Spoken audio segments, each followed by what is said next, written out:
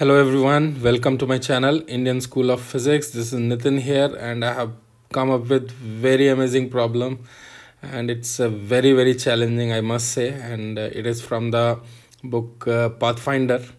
And as you can see, the name of this problem is current flow in anisotropic material.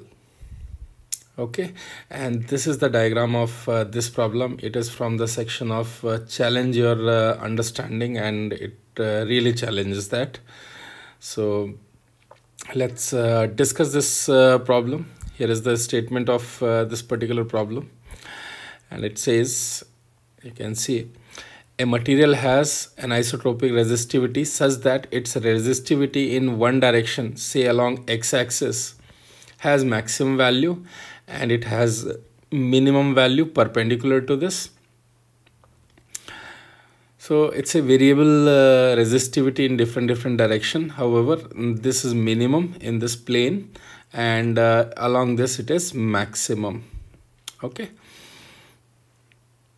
and there is a relation between rho max and rho minimum is given, and they are saying a strip ABCD of length 9 cm and width 1 cm is cut from a specimen of this material in such a manner that x-axis passes through the strip, making an angle of theta with the edge AB shown in the figure if a constant potential difference is applied between faces AD and BC. Okay, so a battery is connected across these two terminals here. How much potential difference will be developing between midpoints P and Q of the edges? So these are the 2 points here. We have to find out how much is the potential difference between these 2 points. All right, so let's see this question. So here is the diagram, and let's discuss the concept part of it. And there is a very interesting fact here. Normally at our +2 syllabus, we study that current density and electric field are going to be parallel.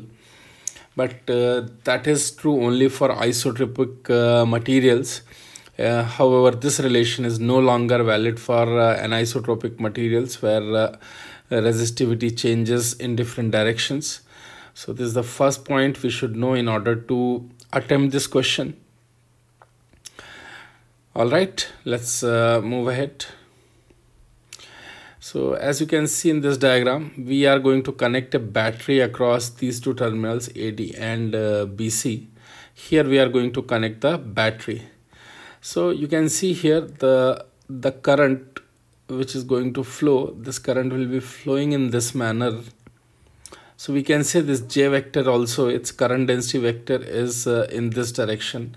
And I can write its magnitude as total current by area of cross section.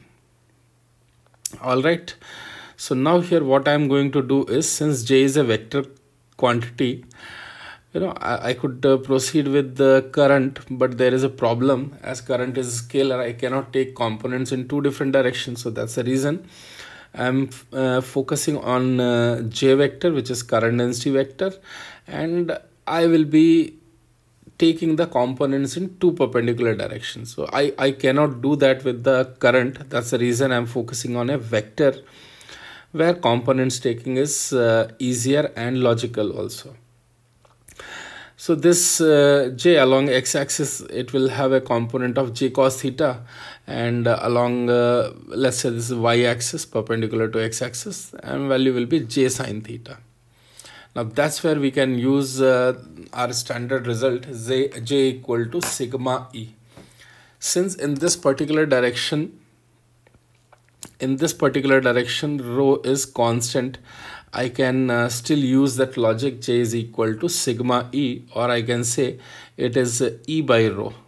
So J cos theta is equal to Ex by rho of x. Similarly, I can write this J sin theta as sigma E along y direction, which is going to give me Ey by rho y. All right, so please make sure that you are taking component of J vector. After this, if you look at the electric fields created by these resistivities or current densities, So this field is Ex and this field is Ey. Now we can divide this into two components. One is parallel to the strip and another one is perpendicular to the strip.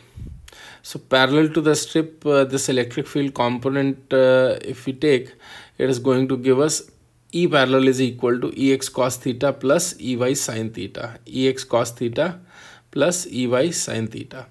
Similarly, this E perpendicular, I'm assuming this one is more. So Ex sin theta minus Ey cos theta.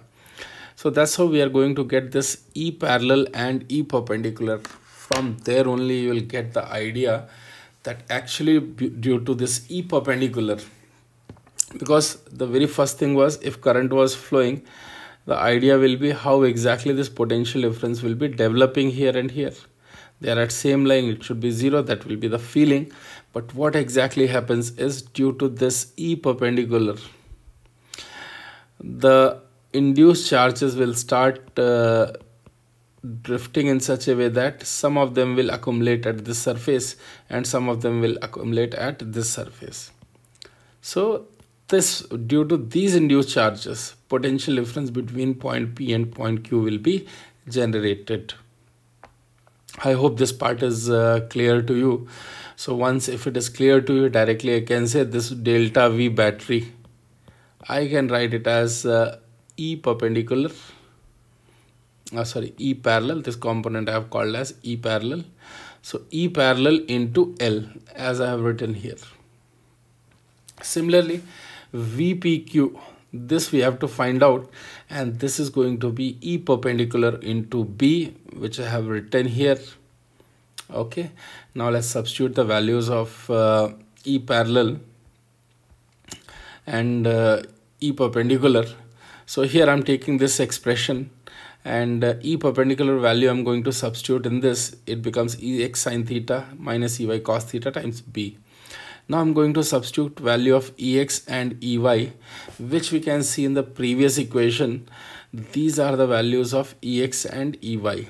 So Ey is rho y j sin theta and Ex is rho x j cos theta. I hope you are able to follow this logic.